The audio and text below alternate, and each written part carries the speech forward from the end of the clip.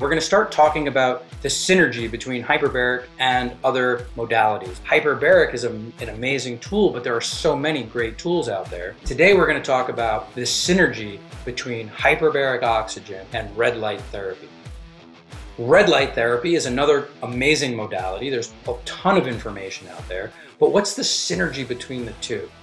And here's really what it comes down to. Hyperbaric's got an amazing effect on inflammation, lowering inflammation. Hyperbaric's got an amazing effect at upregulating antioxidants in our body to help deal with free radicals. And hyperbaric's got this amazing effect on improving mitochondrial performance because oxygen is the last electron acceptor in the electron transport chain, which is the system our mitochondria uses to make energy. The electron transport chain is a process of moving electrons down their concentration gradient, and each one is helping to generate energy within the mitochondria so that the mitochondria can make ATP. ATP is the energy currency of your cells.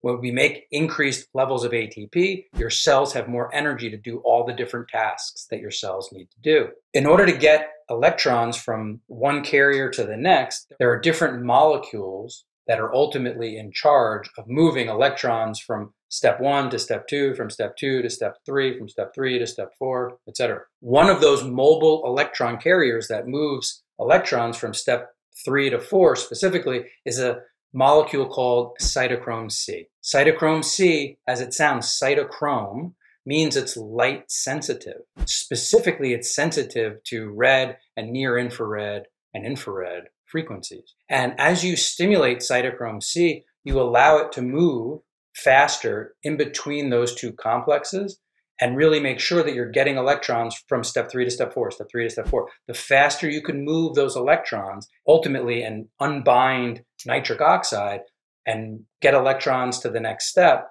the more concentration gradient you can create, which means ultimately the more ATP you can create. If you looked at the mitochondria like an energy factory, which is ultimately what it is, there are different steps along the way that become rate-limiting steps. Oxygen is one of the rate-limiting steps to ATP production. As we increase the amount of oxygen we drive into the cell, we can increase the amount of ATP that cell can make. Cytochrome C is another rate-limiting step of mitochondrial performance, or a rate-limiting step of ATP production.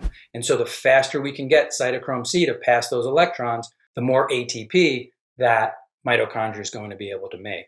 And so when you expose a tissue, sometimes red light could be used focused for, let's say, for healing an elbow or a knee. So we might use focused LED or focused laser red light in order to get that one particular area of your body to start upregulating energy production. Or we might use those panels or red light bed that you're laying and exposing the majority of your entire body to this red light therapy. Whatever tissue ultimately you're exposing to red light, all the mitochondria that are getting stimulated inside that system, you're going to have that upregulation of cytochrome C. And so you're going to have that upregulation of ATP formation, energy production inside those cells. If you're finding this information helpful, please click a like button. Please subscribe to the channel. Please tell a friend. Share this information. We're really trying to have a positive impact on people's health, and I'm hoping that this information is helpful for people either who are having health challenges and unable to find solutions thus far, or potentially people that don't have health issues, but they're doing everything they can to avoid it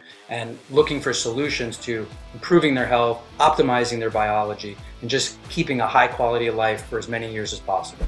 Red light therapy also increases melatonin. And so as the mitochondria is able to increase melatonin, it's going to be able to help deal with any of the free radical damage inside the mitochondria. Again, mitochondria are making free radicals as a normal part of cell metabolism. That's totally expected. It's an appropriate byproduct of mitochondrial performance, but that if it builds up, those free radicals could damage the mitochondria or could damage the cell. Hyperbaric oxygen increases superoxide dismutase and catalase and glutathione, which are some of the ways that our cells are able to deal with that free radical damage. Red light therapy helps to stimulate melatonin, and that's a totally different way, another type of antioxidant that could also help us deal with the free radical damage. And so again, there's great synergy between hyperbaric's ability to minimize free radical damage and red light therapy's ability to reduce free radical damage. If you need more details about some of the benefits of hyperbaric oxygen, please take a look at some of our earlier videos on hyperbaric and its effect on cell signaling, hyperbaric and its effect on the mitochondria, hyperbaric benefits, hyperbaric mechanisms. If you look at those videos, it will answer all of the questions you could possibly ever want to know about how hyperbaric works and what the long-term benefits are. Lastly is the effect on the inflammation. We know that hyperbaric has a mechanism for dealing with and reducing inflammation by three things. One, it helps increase the body's own cytokines that are anti-inflammatory. So cytokines are these inflammatory molecules. Some of them reduce inflammation, some of them create inflammation, and some of them help regulate the inflammation. And so hyperbaric has this way of reducing the inflammatory cytokines, has a way of increasing the body's own anti-inflammatory cytokines, but it also helps balance the regulatory cytokines as well, the ones that are trying to keep balance between the inflammatory cycle and the anti-inflammatory cycle. So hyperbaric got this real robust effect on managing inflammation inside the body. Red light has an effect on COX-2. And so as red light has an effect on COX-2, it also has the ability to reduce inflammation inside the body. So there are three different pathways that there's amazing synergy between red light and hyperbaric on the inflammatory cycles, on the free radical scavenging ability of those two modalities to help reduce free radical damage inside our cells, and also our ability to really push the mitochondria to make ATP and to increase the energy cycle inside those cells. I hope that helps you understand the synergy between red light therapy and hyperbaric and how those two can really come together. A question that really comes from that is often, well, how should I use them? Should they come together? Should one be before the other or vice versa?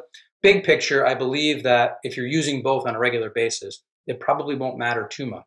But if you really wanted to optimize it, I believe doing red light, depending on the device, anywhere from 10 to 20 minutes worth of red light right before going into the chamber is probably its best use. The red light, in addition to the other benefits that we described, the red light also has a vasodilation effect. So it increases the blood vessel diameter. And then going into the chamber where we're going to now load oxygen into those blood vessels, I think that's probably the best way to combine those therapies to get the most out of it. Okay? Hope that helps, and we'll see you next time.